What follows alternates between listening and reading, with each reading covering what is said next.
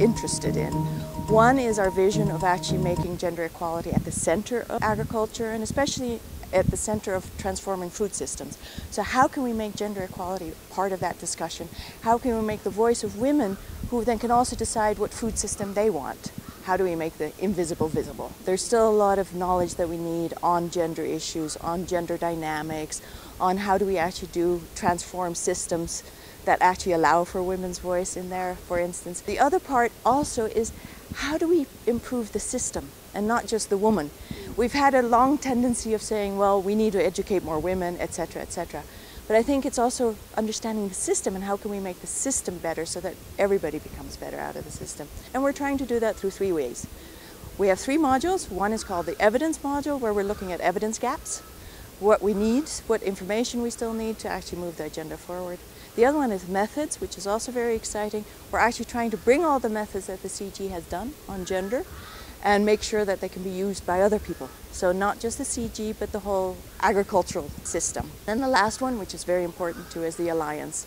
How do we build alliances with people to make sure that that gender voice gets heard?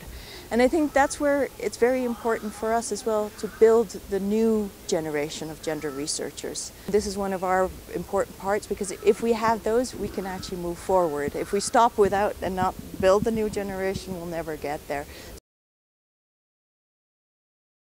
A lot of the things that you usually do are difficult, and also getting that research done has been difficult, so we've had to move a little bit slower than I'd hoped. It's also highlighted a lot of the work that women do, family, household labor that they provide, and I think that's again given us an impetus to say, look, women need to be there at the beginning of the conversation.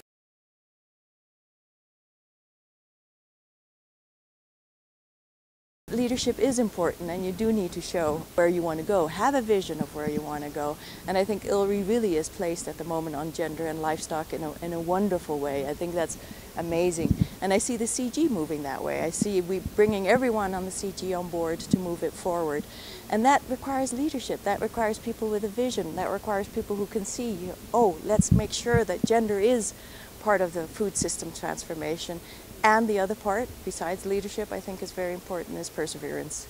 Perseverance, and I think every gender person will smile at that, because that's the one thing we've had. We've constantly been, we've shown up, we've been there.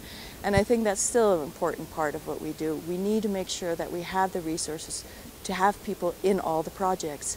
Just having somebody do a gender analysis is not enough. We need people who are actually there to make sure it gets implemented, that we get the outputs.